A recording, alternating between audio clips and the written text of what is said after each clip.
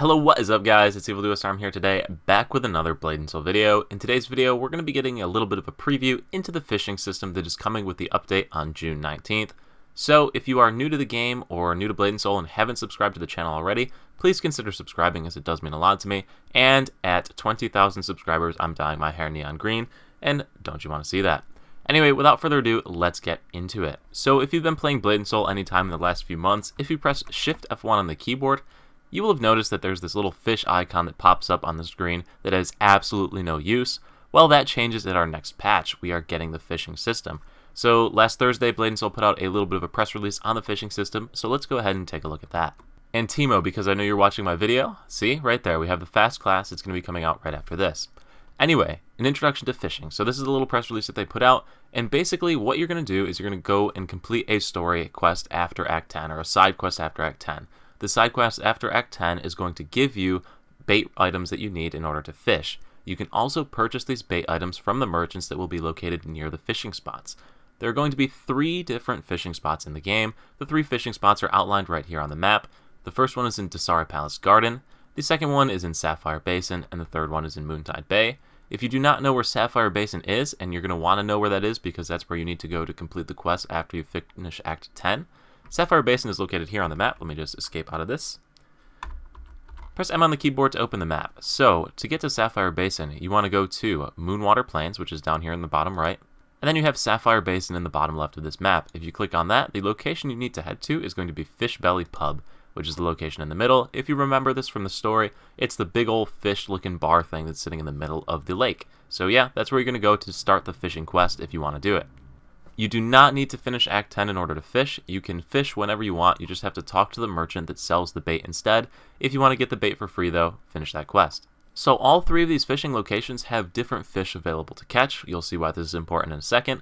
Also, the fish that you can catch are of differing rarities. So depending on the rarity and type of fish you want to catch, you're going to have to use different baits, just like in real-life fishing. Once again, the merchant will sell the different types of bait, so you just need to know which one you're going for and when to start. When the full thing goes live and I can actually get my hands on it and figure out which fish do what, I'll put out a full guide on fishing, but this is just our little beginning overview. So anyway, you get your bait and you go to the location that you want to fish at, you click the bait from your inventory and you'll start to fish. While you're fishing, a little prompt is going to pop up saying to press F. You press F, you catch the fish. Pretty simple. It will not be an AFK system like Black Desert Online. You're actually going to have to interact with the fishing mechanic in order to catch the fish, which is pretty cool. So there's going to be a fishing log that is going to be added into the game. It's going to keep track of all of your fish that you've caught, as well as the largest one that you've caught. There's going to be a new mechanic called leisure points, or leisure points, however you want to pronounce the word. You're only going to be able to catch a certain number of fish per day. The leisure point system will reset at 6 AM server time every day. Every time you catch a fish, you lose 3 of the leisure points, and then after you've used all 225, you'll have to wait until the next day to continue fishing, after which the points will be reset to 225.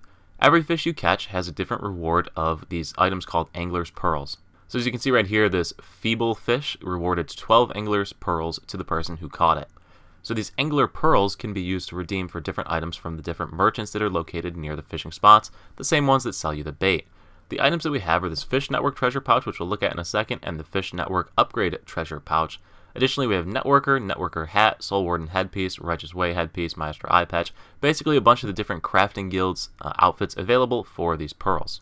These outfits are part of a new set, so this new set is going to give you some bonus stats, so you might want to farm these up to go ahead and get this. However, at 40,000 pearls, if you're only looking at like 12 pearls per fish, it's going to take a long time to get that sucker.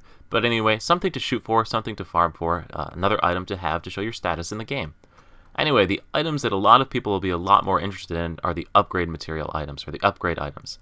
So the Fish Network Upgrade Pouch that goes for 1,200 pearls is going to give you a random one of the 4 different EXP charms. I don't know what these drop rates are going to be. If it's anything like the last area that they added in, they're going to be pretty atrocious. So I don't know how well of a system this will be as far as upgrading your character. Once again, when the full patch goes live, I'll mess around with this system a little bit and see what I can find out to give you a bit of a more of a informative guide on the system. Once again, just an overview here. The other item is the Fish Network Treasure Pouch, which gives you a guaranteed 50,000 EXP for 600 pearls, which isn't too bad. And then you have a random chance at any of the different pets. So these pets might be pretty cool. They might be something you want to farm up. Even if they are not sellable, you can use the purple type to create pet pods. So this could be another way to gear your character. But anyway, guys, that is all that they have out on the system so far. So if you want to read the full press release on this, the link is in the description below, so you can check that out yourself. And as always, thank you so much for watching. If you did like the video, make sure to leave a like, check out some of the other videos on the channel, and I will see you at the next video. Peace.